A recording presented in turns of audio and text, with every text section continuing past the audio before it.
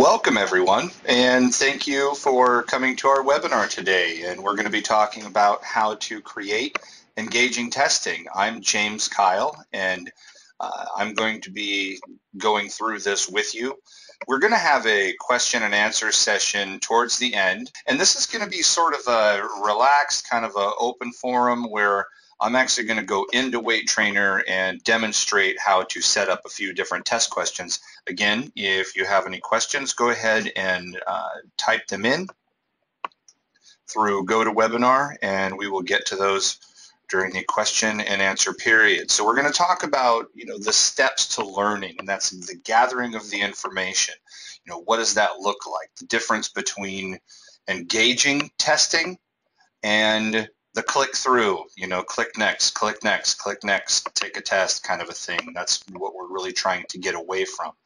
And then testing, which is what we're going to be doing here, and then how to take that and use it towards practical application, and most importantly, how to measure that. But let's just talk about the basic test question types that we have in Waitrainer.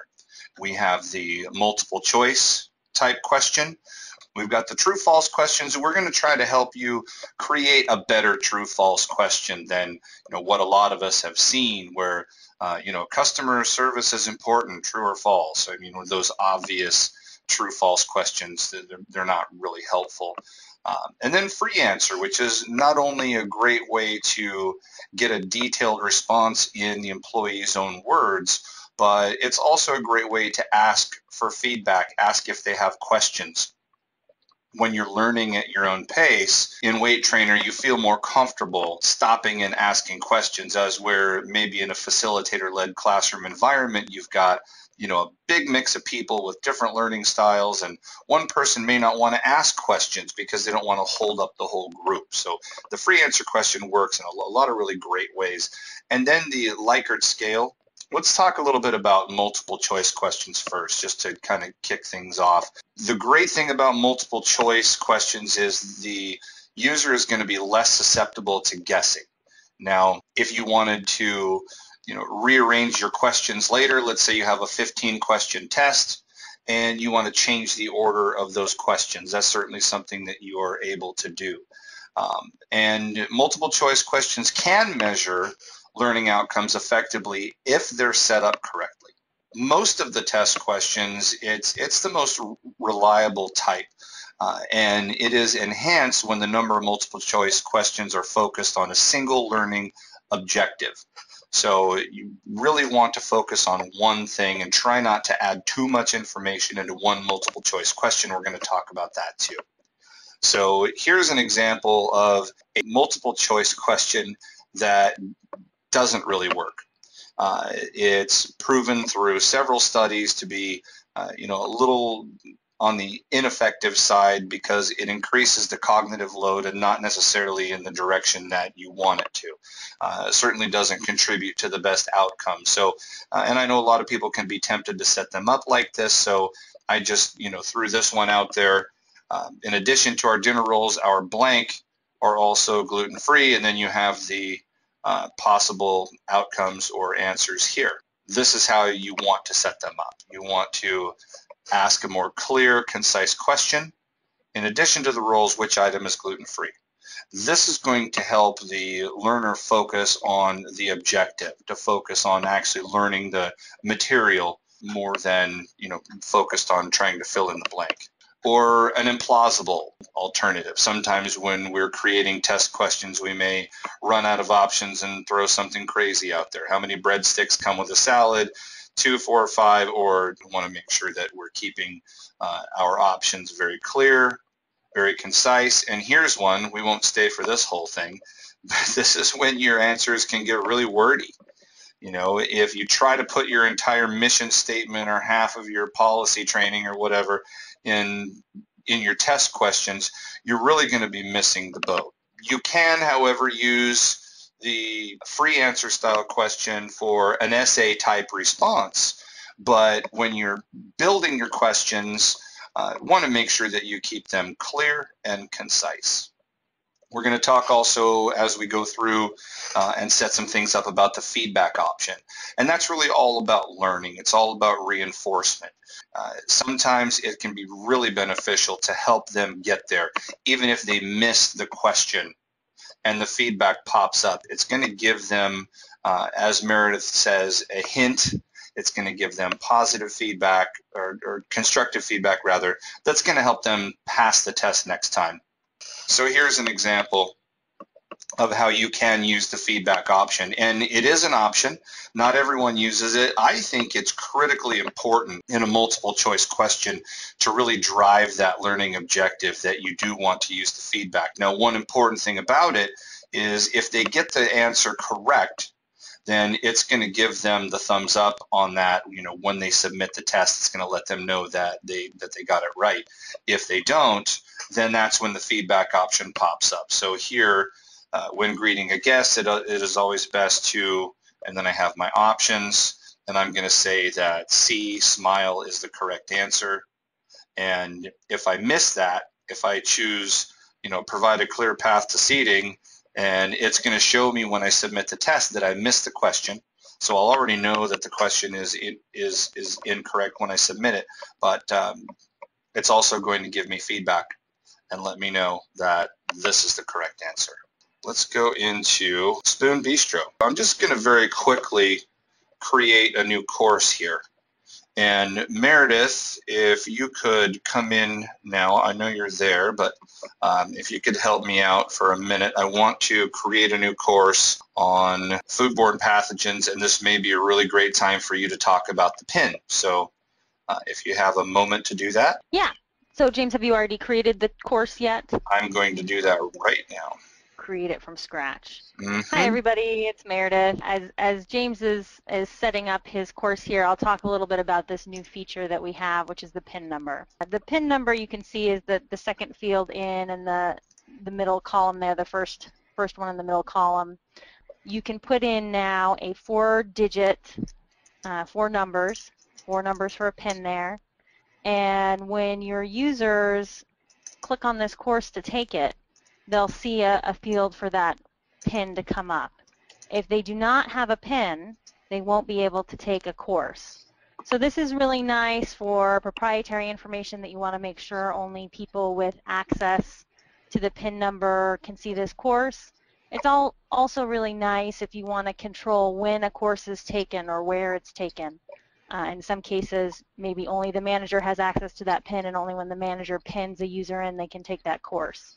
Or in other cases, maybe that course will only be open for a certain time. Everybody has access to the PIN, but later on the manager can go in, update the PIN, and now everybody's locked out of that course. So those are a couple of reasons to use it. But you just enter 4 digits, and anytime you want to come in and change it, you just re-enter new 4 digits and click Save, and that course will be updated. So it's really then about controlling the course, right, when people are able to take it. So if you want to have, let's say, a final test on something, in this case, food safety and sanitation, and you want them to take that at a certain time, then you just distribute the PIN at that certain time. Correct. Exactly. Aha. Okay. Very good. And it's interesting because sometimes a restaurant will talk about, having people come in and take a test in the break room on an iPad or something. So I can see where that can be really valuable.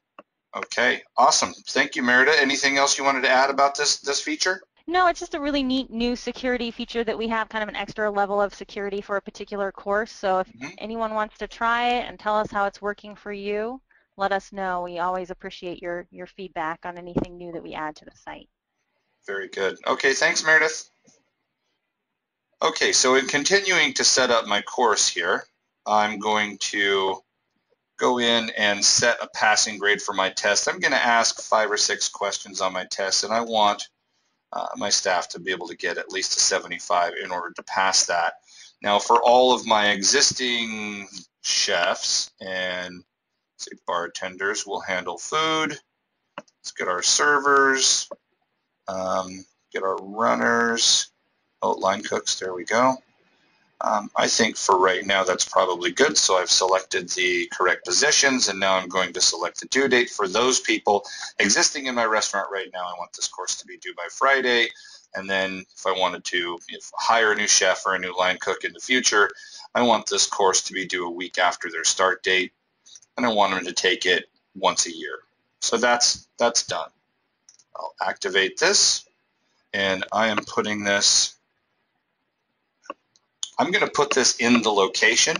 Now, if I had a multi-location restaurant and I wanted this to be available to all of the locations, then I would go in and build this in the library and then distribute that from the library to the locations. But for today, we're talking more about test questions, and we are setting up courses. So I'm just going to jump in and get this done.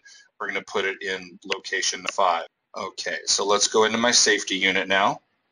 And it looks like my food safety and sanitation course is ready to go.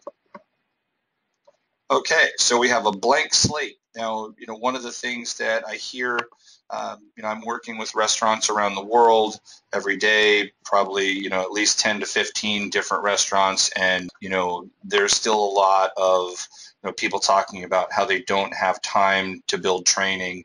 And I'm going to challenge that today. I'm going to say, yes, you do. And this is how. I'm going to show you a couple of tips and ways to do this quickly. One thing that I like to do if I'm setting up a course is I will either make notes on a notepad, get it in front of me, do it in a Word document if I want to write the test out, maybe paste a video link that I found, any of those types of things, so that I have these things ready and I'm able to look at them. Now you can also, I've built several tests on the fly, and we'll add some test questions here in just a moment as we go. And then I'll resize my window. So I've got Waitrainer on this side and my content on this side. So the first thing that I want to do is add some media. So I'm going to do that let's start it off by adding a video. Now, I don't know how many today are using the video feature, but YouTube is so widely searched. There really are some great things there. The Waitrainer content store has some outstanding position training. We've got restaurants that are shooting their own videos. There's just so many options, and video is really one of the most dynamic, comprehensive tools that Waitrainer uses, and restaurants are having a ton of success with it. So however you're doing that, it's a great tool. So having said all that, I'm going to start it off with a video link. So I have this one. Okay, so we're going to paste a video in. Now let's just actually start doing the test questions. So the video is going to talk about hand washing. It's going to talk about the appropriate length to wash hands and what the leading causes of food contamination are. It's about 2 minutes long. I've got several other examples of links covering the same topic. So let's just jump into adding the test questions. So I'm going to go here. I'm going to add media. Everything you need to edit an existing item or create a new one is all here in this simple list. We're going to grab our test question. We're going to start with a multiple choice question.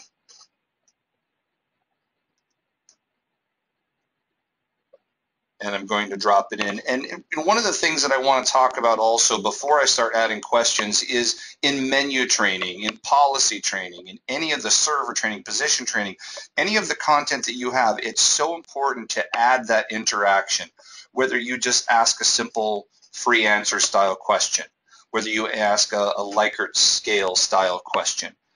You do that because it really is the difference between that interactive learning and engagement on the employee's part, or PowerPoint. Click, read the slide, click next. Read the slide, click next. I can't emphasize how much we're trying to get away from that style. My background is in employee training since about '95. And I used to write the interactive training where it was the narrated PowerPoint on the CD-ROM, and it was awful, and it would just read the whole slide to you, and you just clicked next, and it was just mind-numbing. And so what we're trying to do now is add that interaction whenever you can. whether it's in your menu training or at the end of a topic. So let's talk about the different types of questions, starting with this one, the multiple choice question. And I'm just going to copy and paste Control-C, Control-V. And here's my question. The most common source of food contamination is, and then here I'm going to have 5 possible answers. So let's do guess.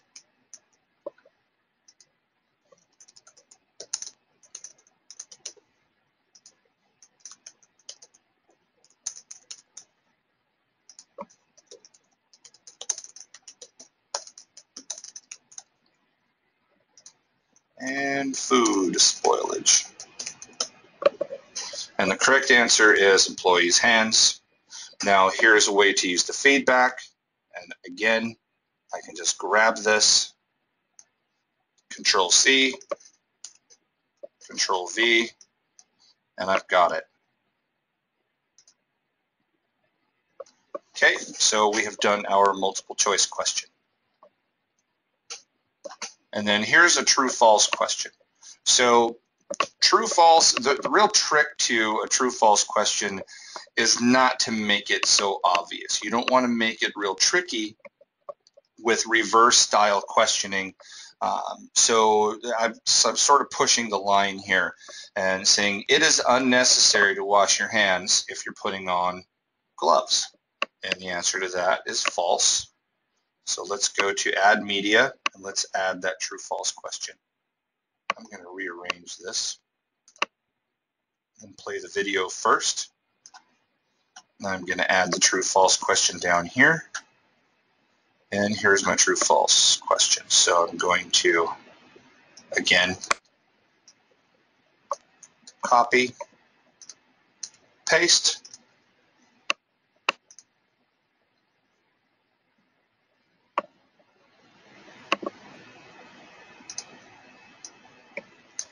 Looks like I screwed that up. This is what I meant to put in there.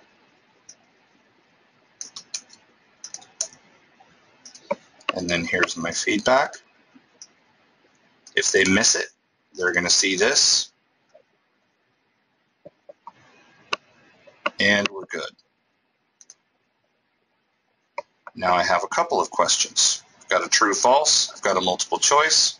Let's talk about a Likert scale type. Am I pronouncing that right, Meredith? It's not Likert, right? It's Likert.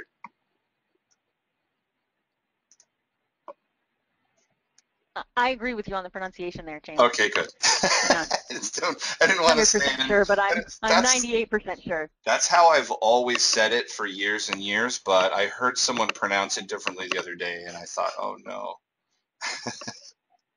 Okay, so here's the next one, and let's do the Likert scale type question. So this time we're going to add the Likert scale question. I'm just going to drag it down and add it right after the multiple choice question. And the statement, not necessarily a question, but the statement is this: I have every opportunity to wash my hands. And then it's going to be 1 on the low end is strongly disagree, and then high, strongly agree. And I'm just going to leave it there as a 1 through 5, and I think that'll work really well. So let's take a look at that. And I want to reorder that. I want it down at the bottom. Okay, and let's go to a freestyle answer.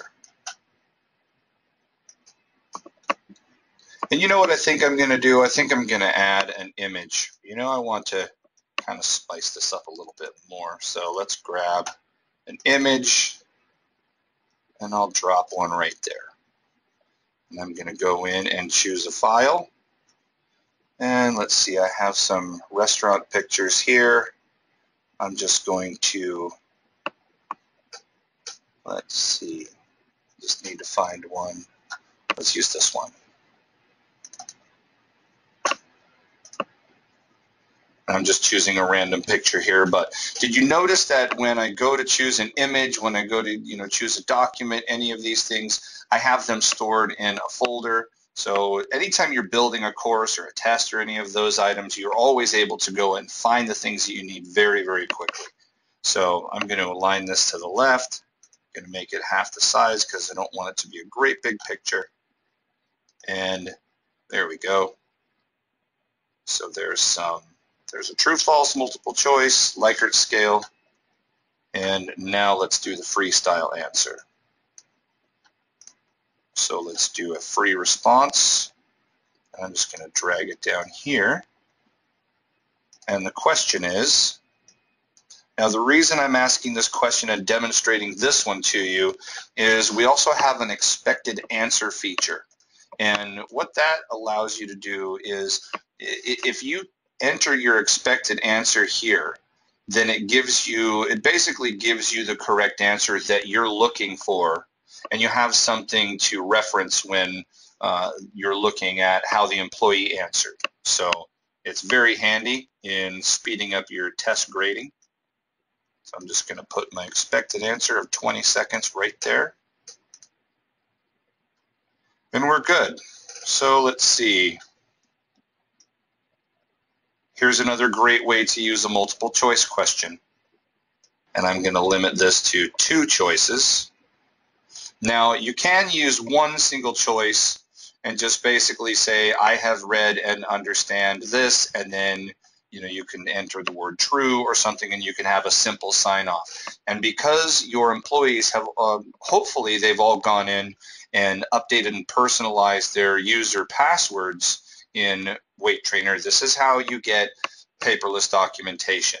This is how you can get them to sign off on documents and policies. And so this is a great tool. I always give them the option to disagree. So maybe they don't like it for whatever reason. I'll give them the option to say, no, I disagree with this. So I'll say, I have seen and understand food safety and sanitation video and agree to its terms. And then I'm going to give them the chance to say yes or no.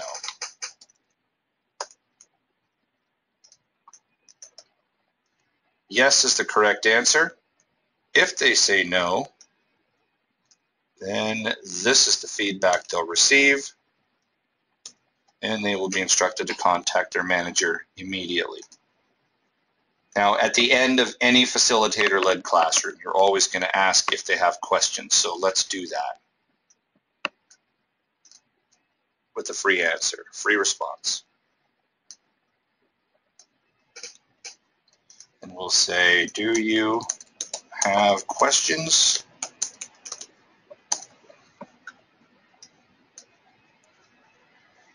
about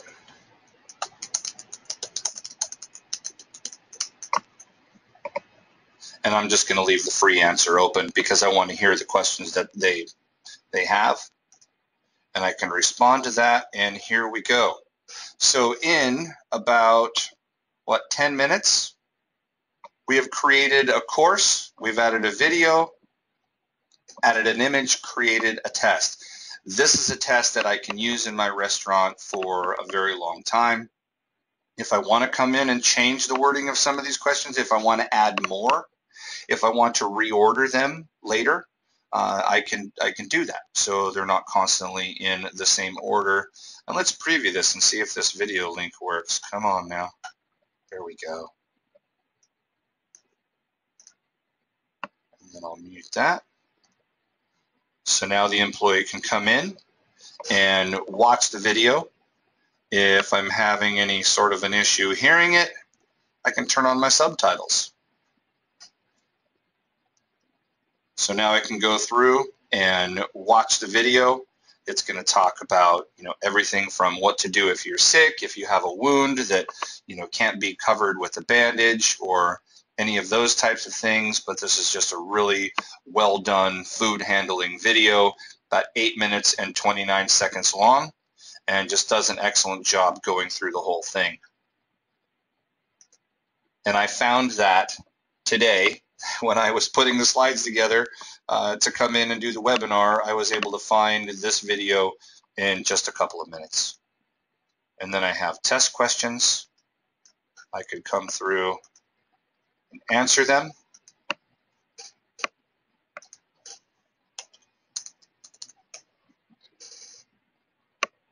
I understand it. Do you have any questions? Nope. I have every opportunity to wash my hands. Of course I do.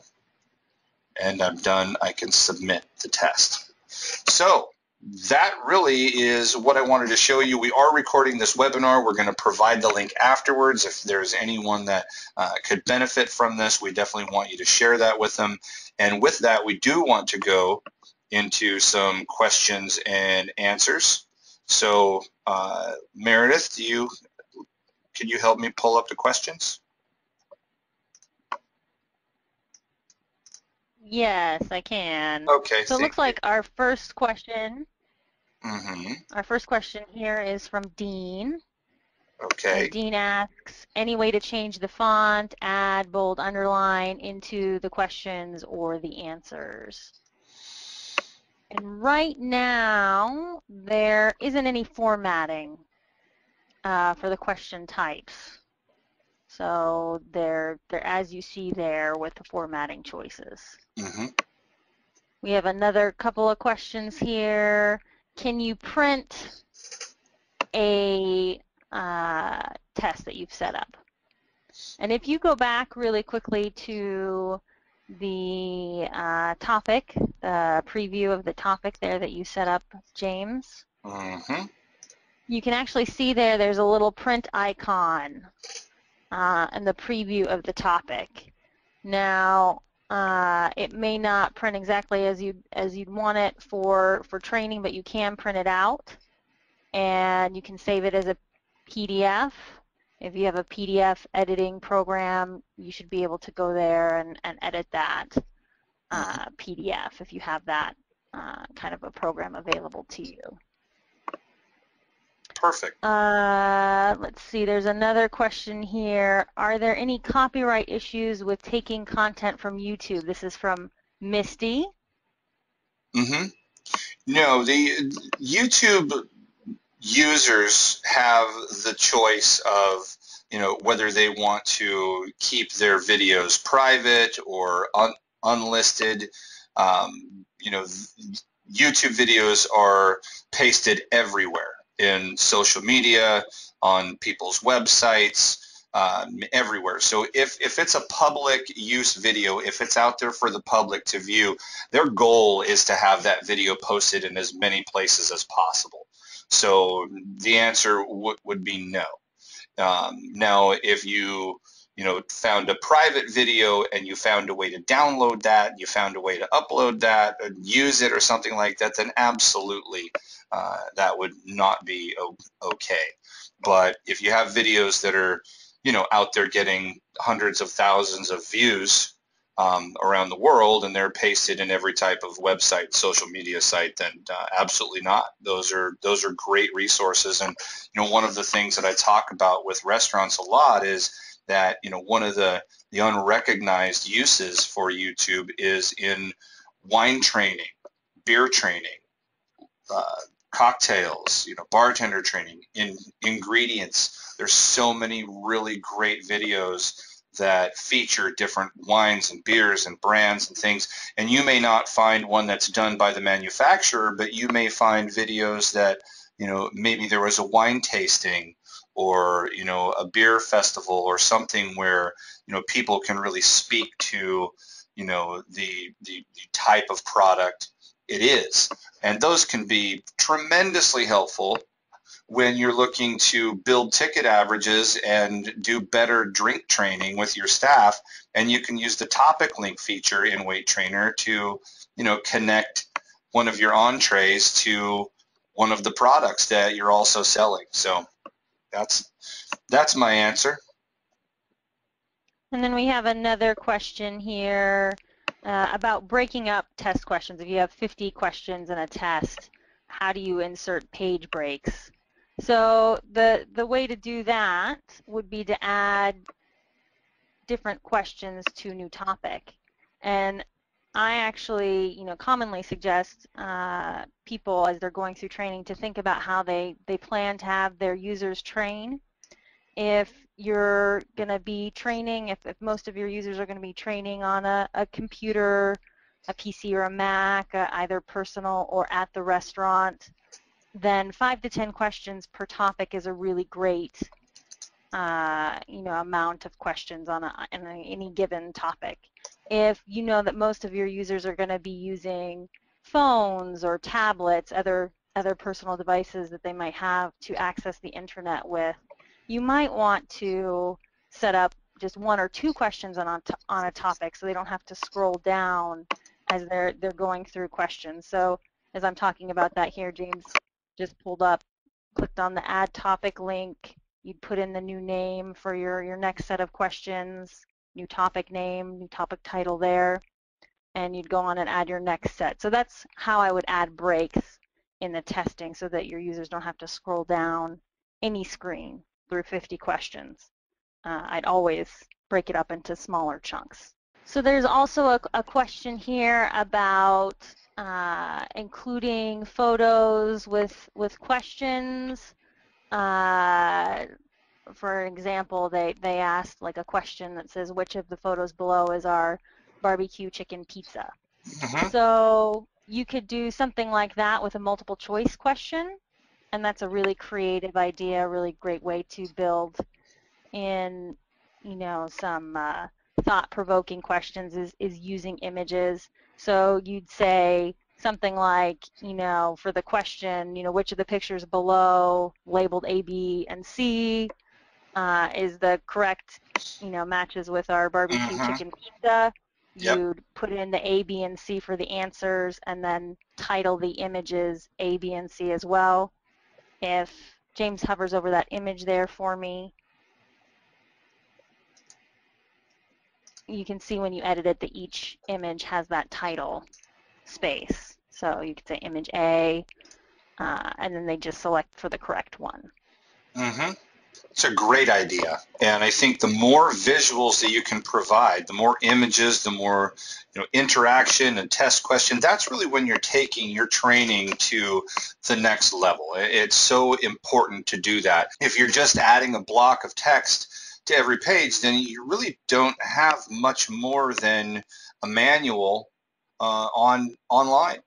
And so having said that, it's also true that in general, restaurants won't have a lot of video and topic links and images and test questions and all of that kind of stuff. Typically, when they start with us, they don't have, there's some cases where they do have all of that, but most of the time they don't.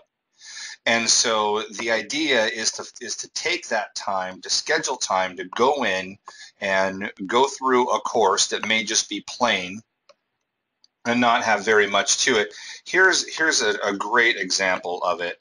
I'm going to go to, just really quickly, I'm going to go to one of my other courses, and I'll give you a great example with my beer menu training.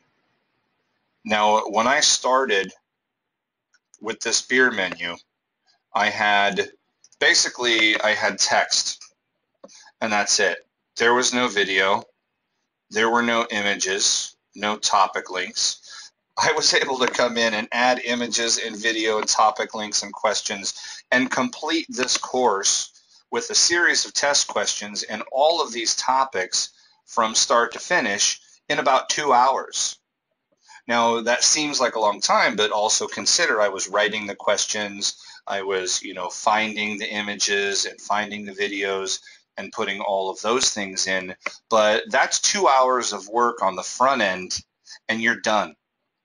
That's when Waitrainer gets to the point where you can hire a person, first name, last name, position, start date, boom, get their email set up. It's going to automatically assign their content to them. That's when you start to get to the easy side of Waitrainer, is once you've taken your content and gotten it set up. If I'm coming in and I'm just seeing black text, no pictures, no images, I'm doing this on my smartphone, there's a lot of reasons, obviously, that we're not using manuals, but it sort of takes you back to that place where, you're just looking at text. and you're clicking next and getting through it and trying to get to the answers and get out of there. We can do better. And that's why we're doing these webinars. We're going to continue to do these and continue to hear creative ideas from other restaurants. Dean, I think you have a ton of really creative ideas. I like the idea of having images that you can choose from. There's a country club that has a guest recognition test, and every guest that belongs to that country club, they take their picture and they have their name, and they use that technique in what they call the name game. So the name game is something that they've set up in Waitrainer, where the actual test is there's a picture and the question is something like, who is this? And they need to answer either multiple choice. They can select the correct name, first and last name, because when you're in a country club, it's important that you know everyone's name. Hello, Mr. Wilson. Nice to see you, Mr. Johnson or whatever. It's good to know that. So that's a way that they use that. Very creative, very effective. They've been able to improve so much on their guest recognition. So I love that kind of stuff. It looks like we have some more questions coming in too. Meredith, you want to help me out with a couple of those? One more of the questions, I think we've mentioned training on mobile devices, phones and tablets. And we were asked if we have an app for Waitrainer Plus. So the answer to that question is right now Waitrainer Plus is responsive for any device that you're on. So if you're on a phone, the look and feel changes a little bit to accommodate that device. Same thing if you're on a tablet or you're at your computer, the look and feel will change to accommodate that device. No additional app fee, no having to go to the App Store and search for it and maybe get the wrong thing. You avoid those kinds of things with the Waitrainer Plus site. Yeah, it absolutely scales to any size, and I have an Android Turbo, and I use Waitrainer on my smartphone all the time, and it works very well. I can even set up courses with it. It works very well. And I think that might be it for questions for right now, James. Okay, very good. Well, folks, we're going to continue doing these webinars every 2 weeks. We also are going to continue to encourage you that if you do have a question, please let us know. And, email can be the best way to do that because we will be prepared with the answers. If we get an email first and you kind of explain to us, what the issue is, then we have a minute to research that, see what the issue is, and then be better prepared once we contact you to address that. One thing I did also want to mention is we do live tweet these webinars, and we're using, what's the hashtag, Meredith? I'm sorry. It's hashtag Waitrainer Support. Hashtag Waitrainer Support, and you can always contact us here at support@waitrainer.com. And on behalf of Waitrainer, I would love to thank everyone again for taking the time to come out. If you have any questions, let us know, and we will talk to you again next time. Thank you. Thank you.